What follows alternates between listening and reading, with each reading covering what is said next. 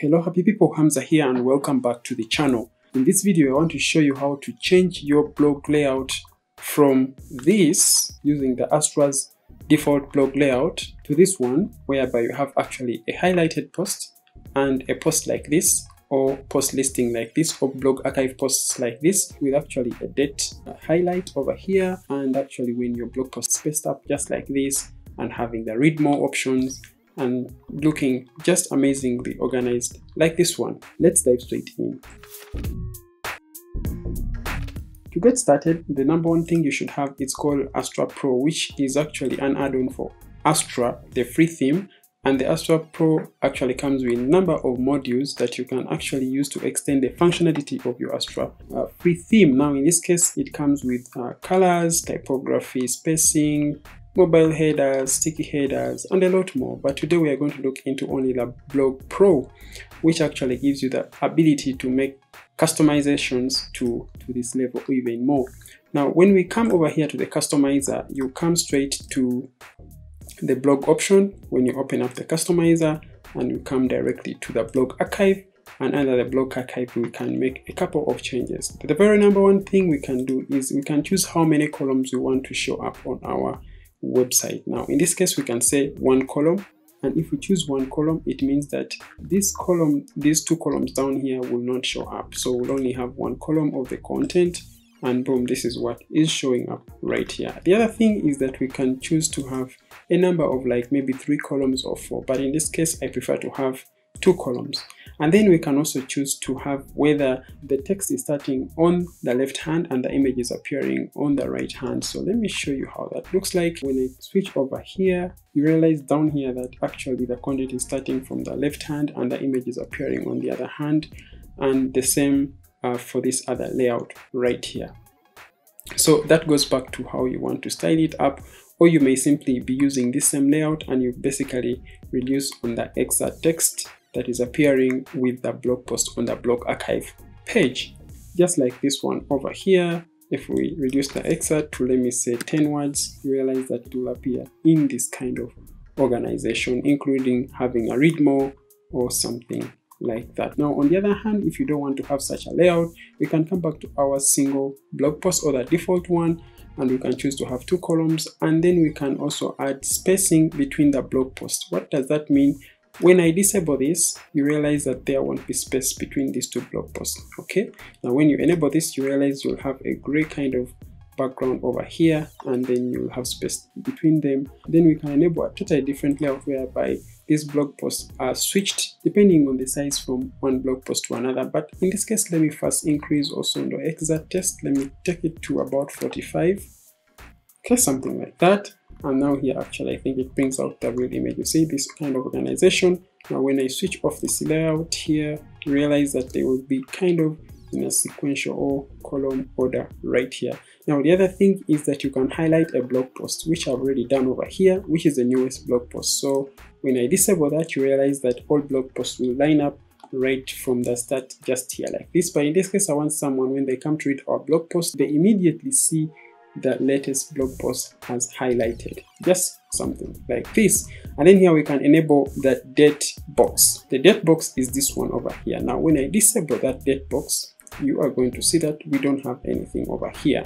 Now when I enable the Deadbox, look at that over there, boom, it shows up over here, and we can choose between a square or even a circle styling for our Deadbox, just like this. And we can even remove the featured image. Now I'm going to show you just down here, image padding. Now when I put it back, look at this, you see now the padding is on, and here we have removed the featured image padding, which actually looks a little bit more neater.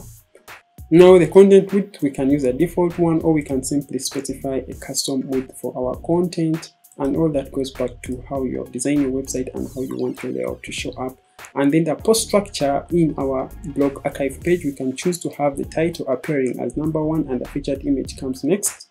by switching over these two over here. See, title coming number 1 and the featured image come next. And then the other thing, you can also set up your meta, comments and all that stuff in any way that you want. And if you want also to display the publish date, you simply enable it over there, and of course it will be showing over here the publish date over there. But in this case, I want to keep the featured image coming first and then the title coming next over there.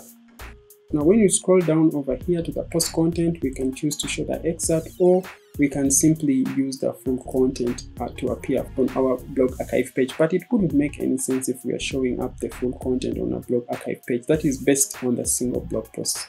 Here we can choose to show how much excerpt text that we want to show over here on an archive page, and that goes back to what you want. It can be 10, it can be 40, it can be 60, all that stuff. So on the other hand, you can choose to also indicate or show a read more, or you can even change that text to any text that you want over here. Let me say continue,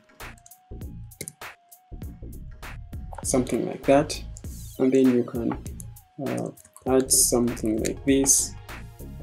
Okay, and then you can also say display read more as a button. So by enabling that, then you'll actually see here a button.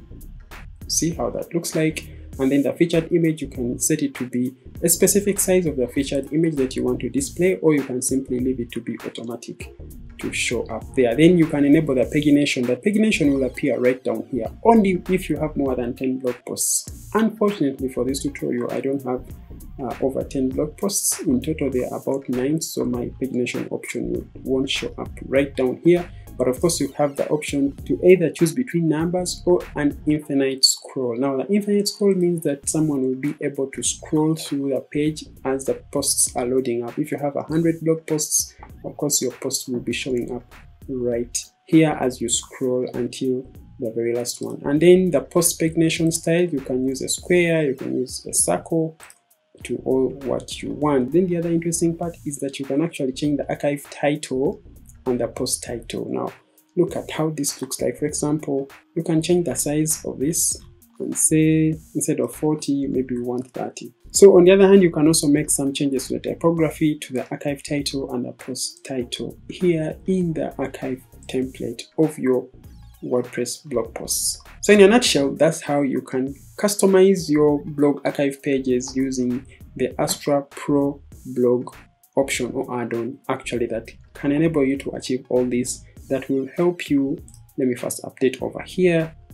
Now when I update this side, you basically see the different changes that actually the Astra Pro add-on will help you to move from this kind of layout to actually move to this other kind of interesting and customly made or designed layout by you.